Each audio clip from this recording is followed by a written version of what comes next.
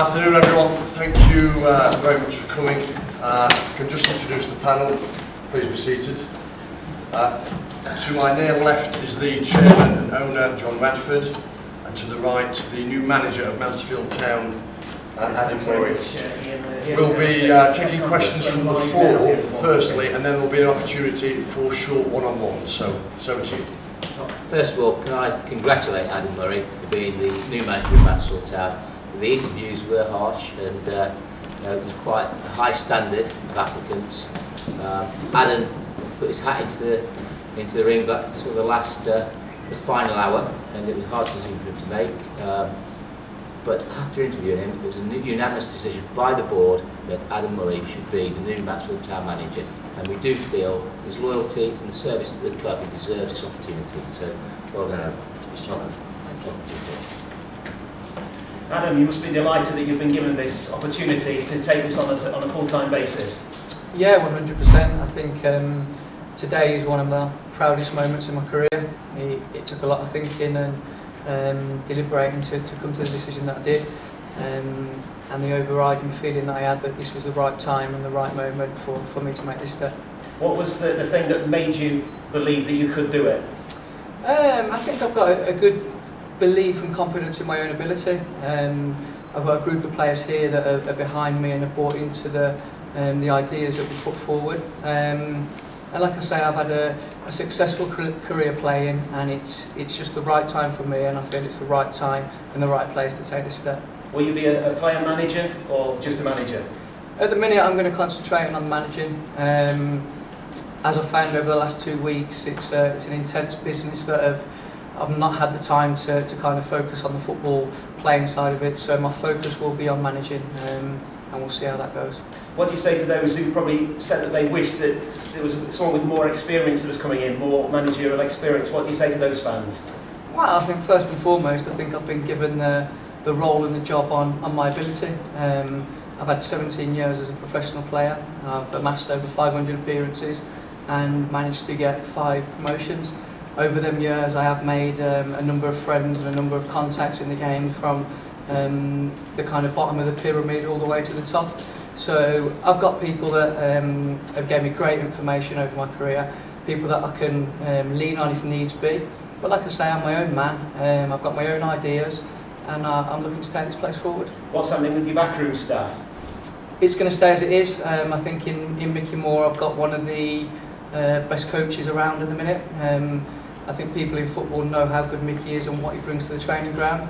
And in Richard Cooper I've got someone that I know is loyal, he's hard working, and he's on a journey as well, and I'm happy with that. The players seem to be backing you. Ryan Tavasoli said in his interview yesterday it would be a backward step if you weren't appointed, so it's clear that you do have the squad on your side. Yeah, that was a big factor in me making this decision.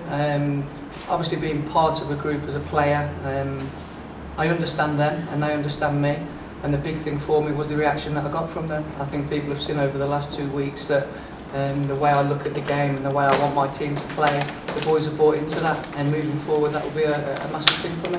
John, you talked about the interviews this week, and there were the range of interviews you had. You must have had some very big candidates standing alongside Adam Murray.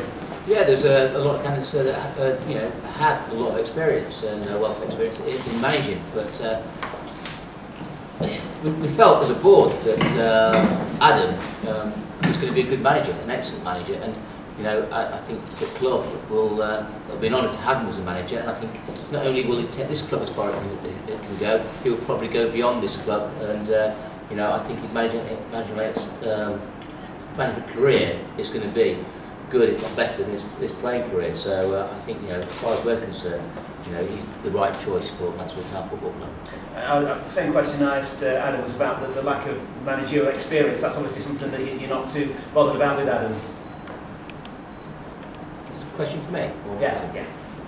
No, same as Adam says. He's had 17 years experience as a professional footballer. He's had experience with the managers. He's got plenty of people.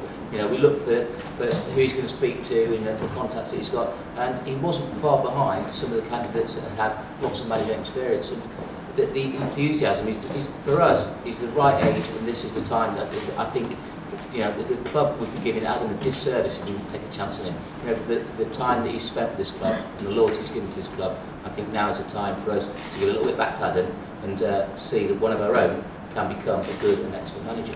So I'm really proud that he's made the decision and come on board. Yeah, finally, Adam, just my final question for you. You've been interlinked, haven't you? Your career is interweaved with Mansfield Town over the last 12, 14 years. This just seemed like the next logical step, didn't it? Yeah, 100%. I think everybody knows my my relationship with the fans that I have here and the commitment that I've had to the club. I think it is a great club and I've got a great passion for it, but at the same time I'm not naive enough to believe that's going to be enough to make me a successful manager. I like to think that over the years I've amassed a lot of knowledge. I've learnt a lot, and I think the ideas and the way I want to take things forward can be successful. Thanks, Adam. Welcome on board. Cheers. Any more, guys? A final opportunity for the written press. Hi, Matt from CBJ. Adam, obviously the work starts tomorrow. You've got your second round FA Cup match against Cambridge United. Do you think any of the speculation about managerial roles going to affect the players, or is it just business as normal on the training ground? Well, as far as we're concerned, we've had 2 weeks now where we've got on with the job as individuals, as units, and as a team. We've focused on every game as it's come along, and tomorrow will be no different. We've got a big FA Cup tie, and we'll be looking to go there and get a result.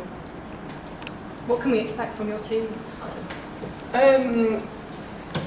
I understand I've just walked into a business that's probably one of the most ruthless in the world. I also know that it's one of the biggest entertainment businesses in the world. I want my team to excite people, to play good football, but at the same time play with a discipline and intelligence that's going to be effective. Any more, guys? Okay, thank you for that. We'll go outside now with the broadcast media and do some short one-on-ones. If you'd like to follow me pitch side, we'll go out there.